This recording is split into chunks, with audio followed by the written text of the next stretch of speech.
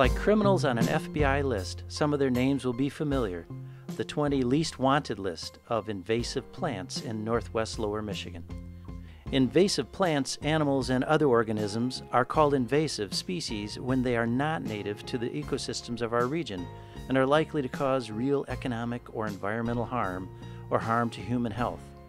This video is about a really fast-growing invasive plant called Japanese Knotweed and what's being done to fight the invader in the Manistee City area. Here's Katie Grishek, coordinator of the Northwest Michigan Invasive Species Network. Japanese knotweed is an invasive species, which means it's not native to the United States, and it also causes harm to the environment and to our infrastructure, to our roads, to our buildings, because it's able to bust right through those foundations. One of the biggest problems with Japanese knotweed is that it's actually able to spread not only by seed, but also by fragments. So if you mow or cut the Japanese knotweed and then throw it in a compost pile, for example, even a piece as big as just an inch long can grow into a whole new plant. One of the other issues is climate change. As the temperature increases, as our winters get less severe overall, Japanese knotweed has a bit of a competitive advantage. It's able to stay growing a little longer, put more resources down into its roots, and when the frosts don't kill it back, because it doesn't frost till later, it's able to grow even longer. And if that little fragment, which might have died otherwise, then doesn't die because the frost didn't come yet and is able to put down roots and save itself, Japanese knotweed is going to continue to just keep growing and growing and growing. We found that the most effective way to control Japanese knotweed is using herbicides.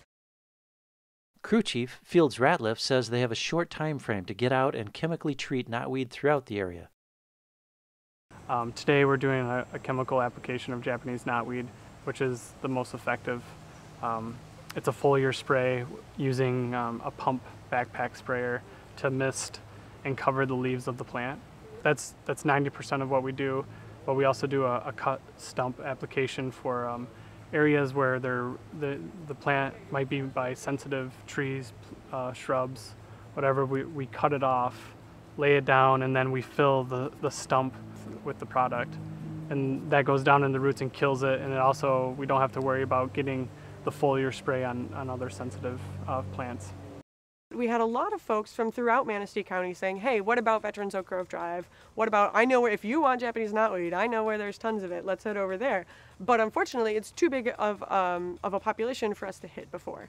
But with this new grant from the Michigan Invasive Species Grant Program, we have the funds now to be able to do that. So we've been working with everybody from private landowners all the way up to the city of Manistee that owns some land there and does some of the roadside management. Jeff McCula is the Director of Public Works for the City of Manistee.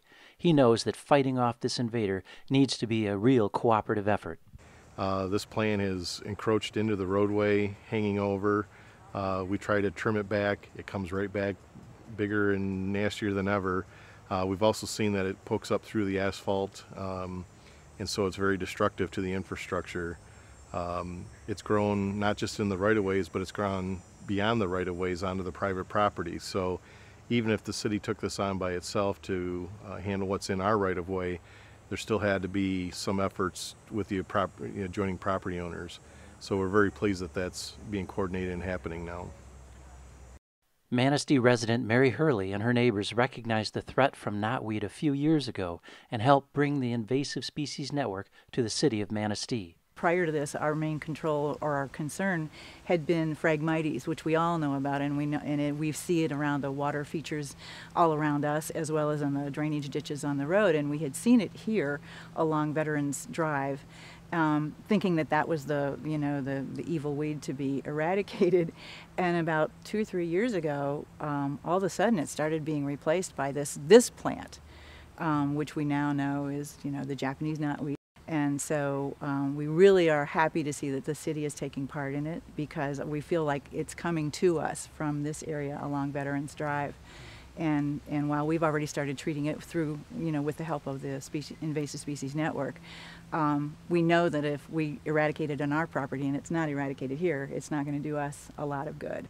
The most effective way of getting rid of this invasive species is through chemical treatment. So I think in order to be safe, not just for our workers but for the public as well, I appreciate that there are trained people that are coming out applying that. Anywhere a person is who would happen to notice this plant, and knowing how invasive it is and how damaging it can be, that you find your local office, you know, which are available on all the government websites, to find someone to come out and help you eradicate it.